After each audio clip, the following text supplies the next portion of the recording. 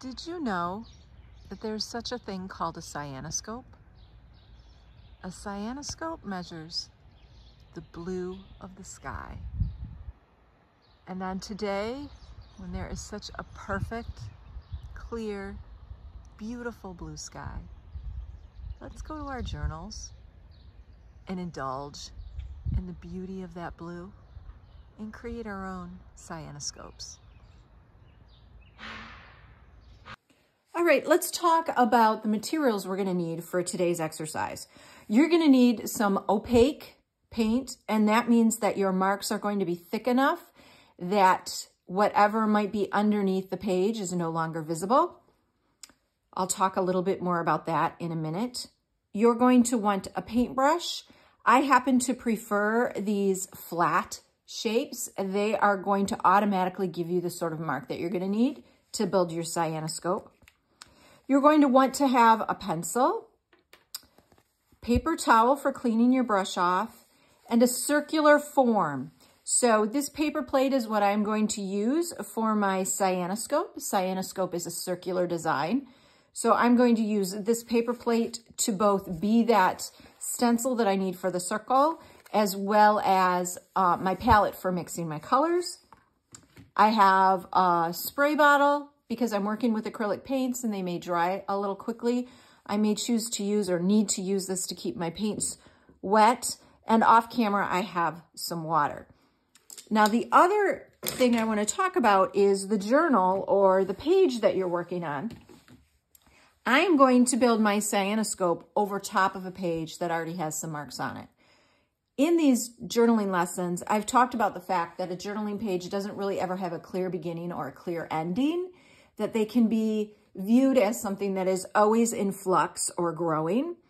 And I want to encourage you to think about that in your own way. So as you page through your book and you think about or look for a page that you want to put your marks on, think about what's already there and how those marks might influence or change or impact that page. For instance, adding blue to this page would be a really beautiful addition, but so too would be just working on a plain page altogether. And I could choose to work on a piece of plain canvas like what's here in this mixed media book, or I could just work on a plain piece of paper. And also think about what might end up on the page facing your design. I particularly like the idea of putting my cyanoscope or blue design here on this page because there is a variety of blues over here on this facing page, and I think they might have a nice conversation together. So I encourage you to go back to pages that you've already worked on that you might consider to have been finished, and perhaps add your cyanoscope element to them. So let's get started first by putting our circular design or our cyanoscope design down on the page. Now, I want to encourage you also to think about placement. You could place it so that it bridges a page spread. You could place it, at the bottom or the top or over on the side. There's different shaped books. There's different size circles. I am going to place mine roughly here, pretty even on the page. And I'm just going to trace with my pencil here the perimeter of my cyanoscope.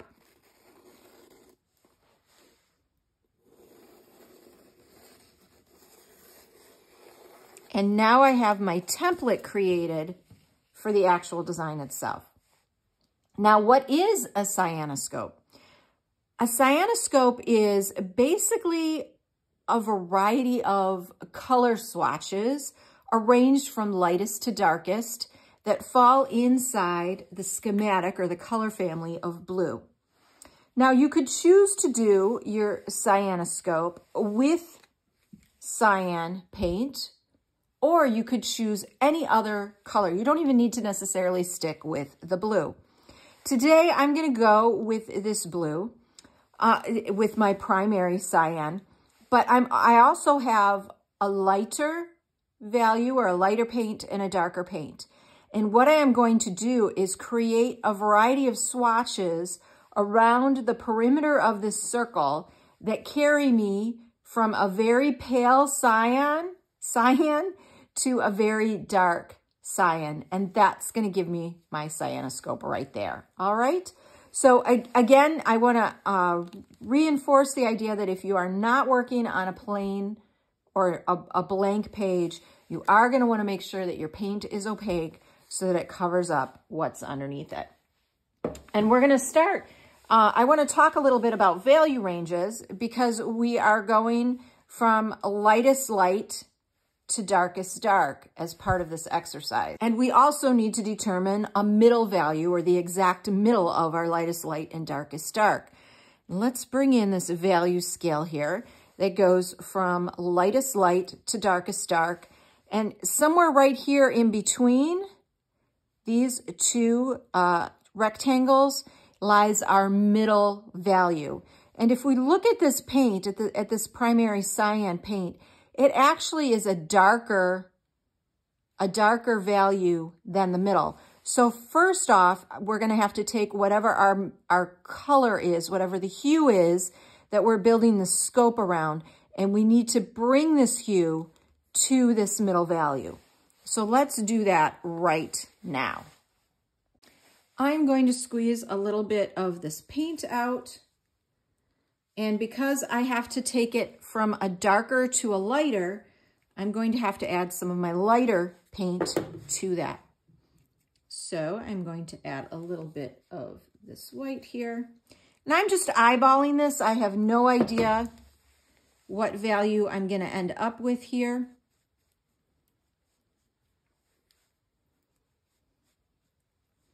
Such a pretty color, isn't it? So, and I want to mix it pretty evenly. I don't want my colors to be super streaky for this particular page, although that could be a nice effect. It's not really what I'm going for here. I want the attention to be on the gradation of the blue around the circle, around the scope, and not necessarily on the variance inside each of the brush marks. Okay, so I've got this pretty well mixed. And now what I'm going to do is, you know, I decided to use this spatula here, and I didn't list that in my list of materials, but you could use a palette knife for this if you have to do this step. If the color you choose happens to already be a middle value, you don't even have to do this step. So I'm going to take this blue and I'm going to put it over here and I'm going to squint down at it. You can't see me squinting down, but when you squint down at something, what it does is it reduces what you're looking at to a value. And if I squint down at this, what I'm looking for is a jump in value from the spatula to the colors around it. And I feel like this is just a tiny bit too light because I can still see an edge between the spatula and my value scale. So I'm going to add some more blue to this and let's see what happens. And if this step intimidates you a little bit, that's okay. Then just choose a different starting color that happens to be of a middle value, okay?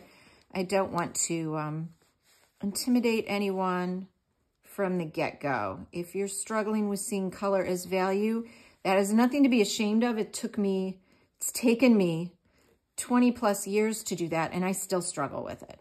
It's kind of a big step, so don't beat yourself up. You are where you are, and you can still enjoy this exercise if you're not seeing this blue as a value. Let's bring this back over here and look. I still feel like it's a little bit too light, so I'm going to add some more.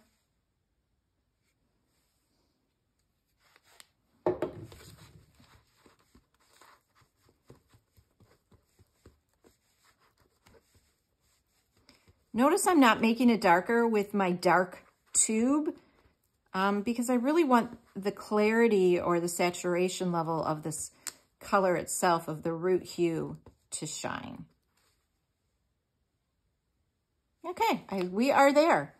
So now what I want to do is I'm going to scrape all this into one pot. Actually, I'm going to mix some more of it because I can tell I don't think I have enough paint here. So please hold.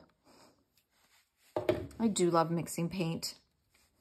It makes me so happy to play with this product that is just really gives me joy on so many different levels. Just the texture of it, moving it about, seeing the reaction of, or seeing how the surface changes when I put a mark down, thrills me. Okay, I have a good, healthy puddle of paint now. I shouldn't run out of any. And don't worry if you end up mixing a nice big puddle of paint yourself. I'll show you a little tip at the end so that you don't have to waste it, okay? All right, yes, I just double checked my value there and it's spot on. So I'm gonna scrape all this paint over and sort of puddle it together.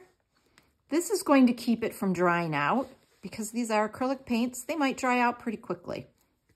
All right, now I'm gonna pop the spatula in the water and I'm going to put some white paint down here. Now, let's get rid of this value range.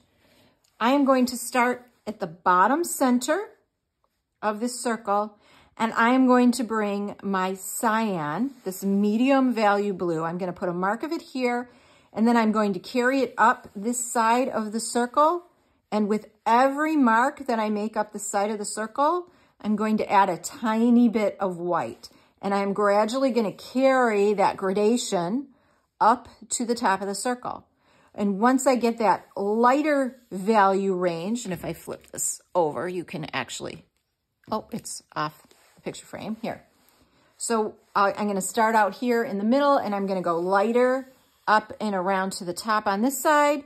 And on this side, I'm going to go darker and up to the top to my darkest dark on this side. So let's get started. Before we jump in, I want to talk a little bit about a brush.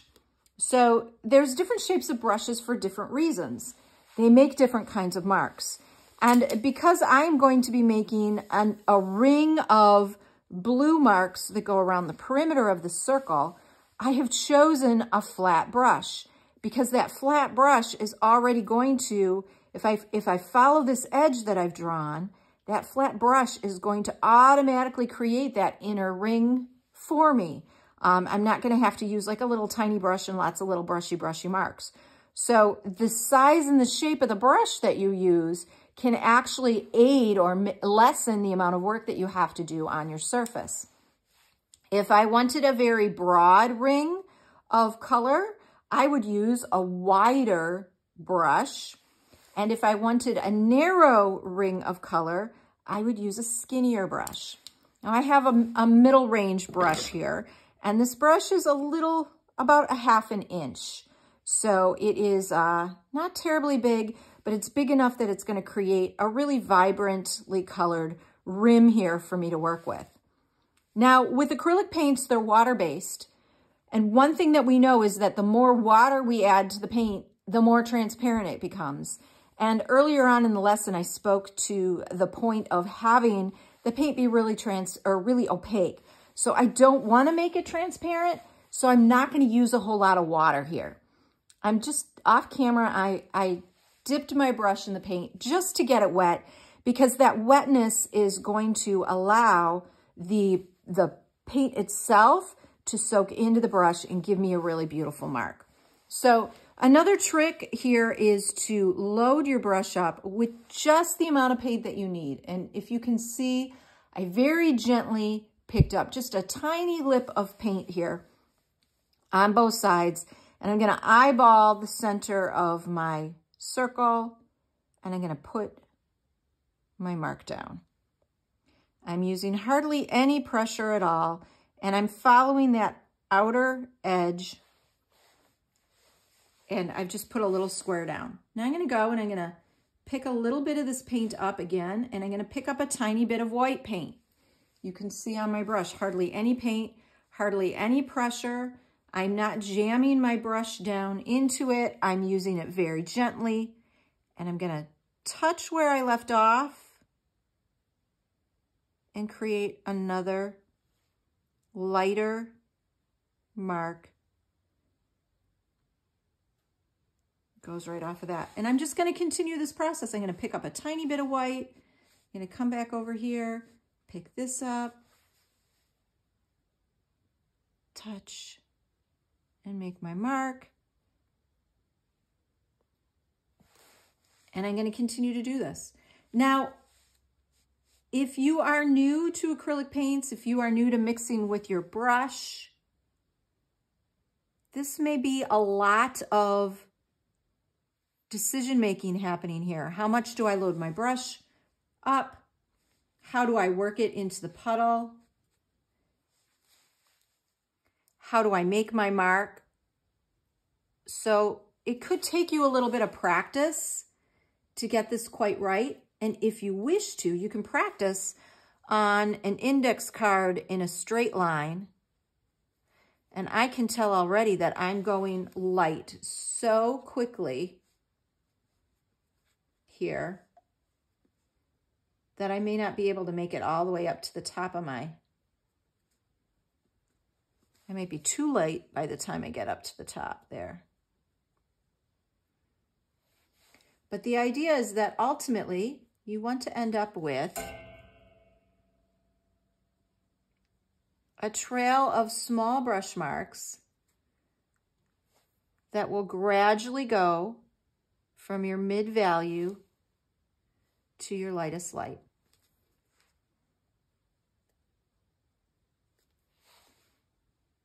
Now, if you are working with craft paint, you will not be able to get these tiny little steps that I have. Craft paint has less pigment in it, and it's the quantity or the ratio of pigment to binder that allows you to mix these little nuanced steps. So craft paint, you're gonna have probably 4 or 5 variants between your mid value and your lightest light. A student grade paint will give you a little bit more than that. And a professional or an artist grade paint is going to give you a lot more, significantly more. And I'm doing this pretty quickly for demo purposes. But I can tell you from experience that I know with these particular paints, I can get so careful with my steps, such tiny, tiny nuanced steps that you wouldn't even be able to see the brush edges between them. And that's because I'm working with professional grade artist quality paints. I'm also noticing here that it's getting a little difficult for me from a gesture standpoint to make those marks. So I'm going to rotate my book and just continue working.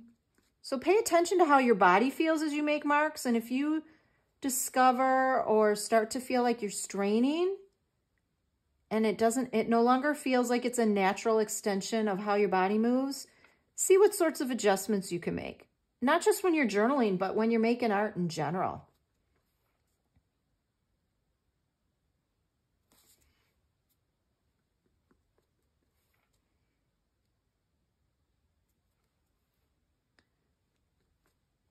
There's something about the energy that travels down our arm and into the mark. And the more relaxed or natural we may feel as we're making these marks, the more natural, relaxed that energy is going to travel into. You're really going to be able to see that difference. There.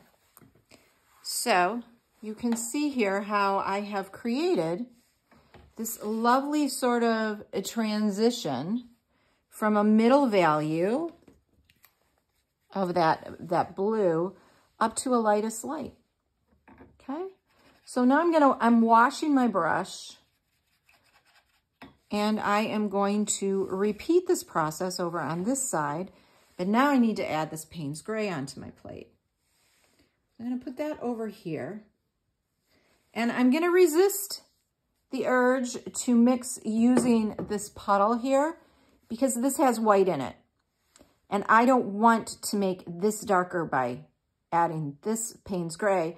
I want to make this darker by adding the Payne's Gray. So I'm going to start a new little trailway over on the other side of my paper plate. And after I clean my brush, I am going to bring it to this paper towel, and I'm laying the brush on the paper towel flat or in accordance with the direction of its bristles. I'm going to gently fold this towel over, and to reinforce the shape of the brush as well as to just sort of gently squeeze out the excess water. Okay, so my bristles are all still reinforced in that shape, and that shape that's naturally giving us the marks that we want. And it's still a little bit wet. And knowing how my gesture moves, or how my hand prefers to paint, I'm going to rotate my book so that I'm not fighting against that natural inclination. Another tip, if you're mixing and working on a painting, really what you want to do is, if you're right-handed, you want to mix on the right-hand side of your artwork so you're not having to drag your brush across. The previous session, I wasn't really demonstrating a nice or appropriate kind of format in order for you to work because I was setting a poor example by dragging my brush across. But that working this way minimizes any dripping or other sort of accidental brush mark that might happen during the process. Now, I know I have this blue mark down here again, but I'm just going to make a new one. And I'm going to pick up a tiny bit of that blue, that Prussian, or no, it's Payne's Gray, not Prussian. And I'm going to put it in here, and I'm going to just, my brush feels a little bit dry, so I'm going to pick up a tiny bit of water here. It could be dry because my paint is starting to dry naturally.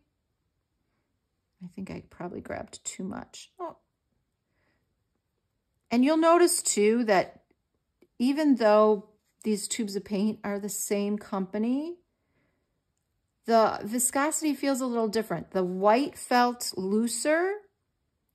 This blue, this Prussian, I keep calling it Prussian, the Payne's Gray, it feels drier. That could be a nature of the pigment itself, or maybe the tube of paint is a little bit older. So in order to get the kind of marks that I want, I may have to alter, pick up a little bit more moisture, load a little bit more paint onto my brush. That's too big of a jump. So we'll pick some of that root, color back up again. This is a fantastic exercise that will help you practice how to load your brush and how to make very precise mixtures. There's lots of good baby stepping that happens here. And while this is for a fun sort of exercise or fun result, it's also practicing a great skill or technique that you can use in your artwork.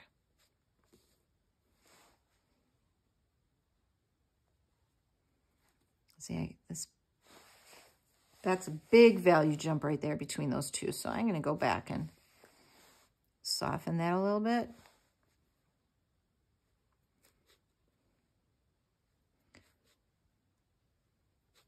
When I traveled to teach workshops years ago, this was an exercise that I would have my students do, not as a circle with one color, but as a color wheel or color triangle with the 3 primaries, and each point would be a different primary, and they would move from, let's say, their yellow to their blue, and they would get all those different greens, all the little variant steps of green between those 2 primaries. I loved doing that exercise with them.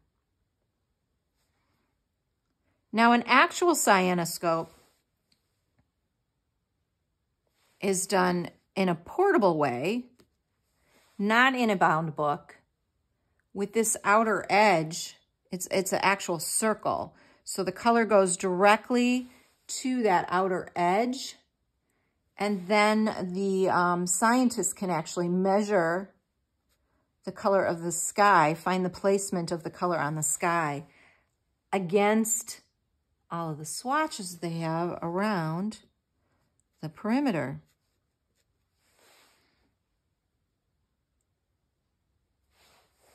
I think it's a pretty interesting tool from back in the time frame when there were limited scientific means to examine the weather. Sailors had all sorts of different apparatus or things at their leisure that they could use to help guide them. I think that jump might have been just a tiny bit too much. Help guide them as they determined proper sailing conditions and whatnot.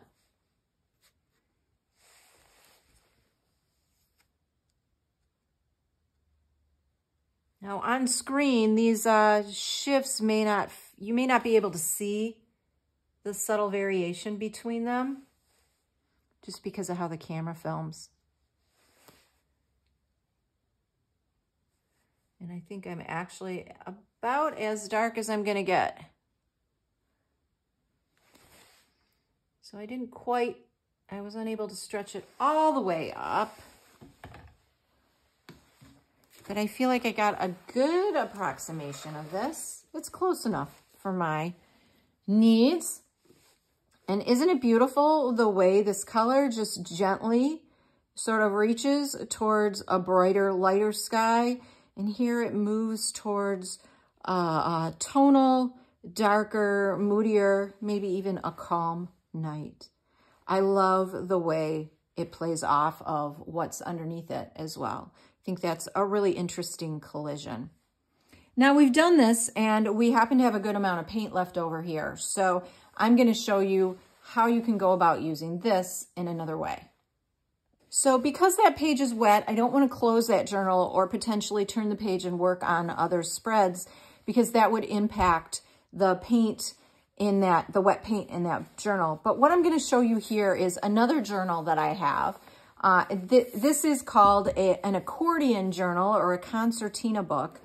And the beautiful thing about this book is that the pages are one big continuous piece of paper. So I could stretch this out.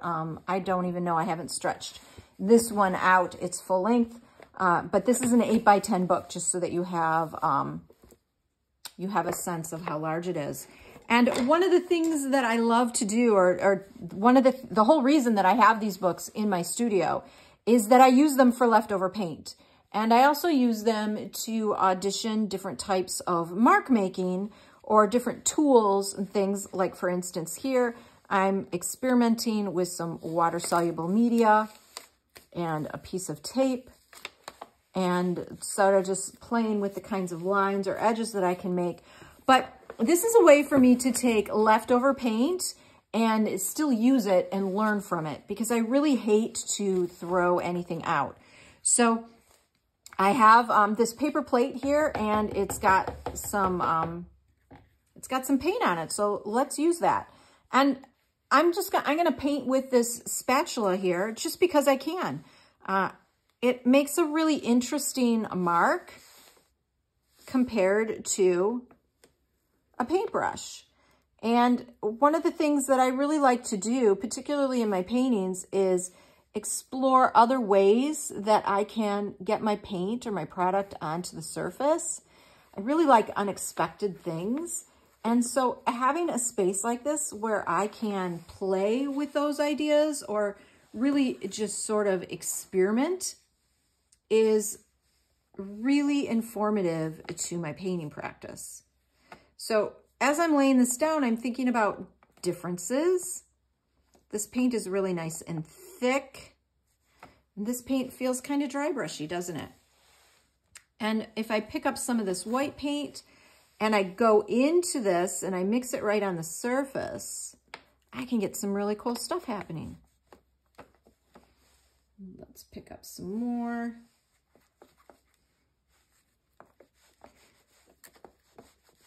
So this is a journal where I play with my paint and different color palette options and mark making sorts of things.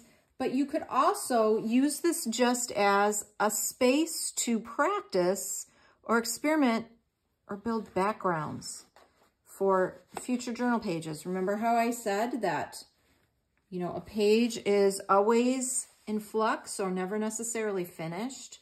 So you could always take your leftover paint and your journal and just put color down on the page just because.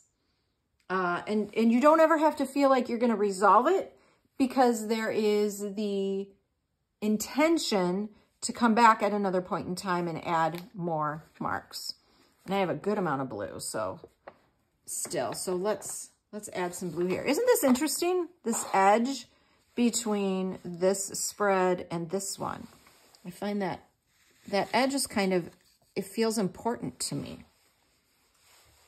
And let's sort of see if we can't build a connection between these two pages and preserve that edge, but by bringing this blue over here, now we've got this great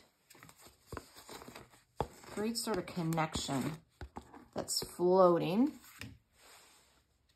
Let's put a little bit of it up here from one page to the next. And now I haven't wasted my paint. I haven't had to throw it away. I've learned a little bit about differences and creating a conversation with different kinds of marks. And I've also created this super cool cyanoscope. Thanks for journaling with me. I can't wait to see what you create with this exercise. Please, if you do share your work on social media, feel free to hashtag it with Art SOJOURNaling, and I'll have an opportunity to see what you have made. Thanks so much for being a part of my own creative journey, and I really hope that you enjoyed this time with me and my journal. Happy cyanoscope making.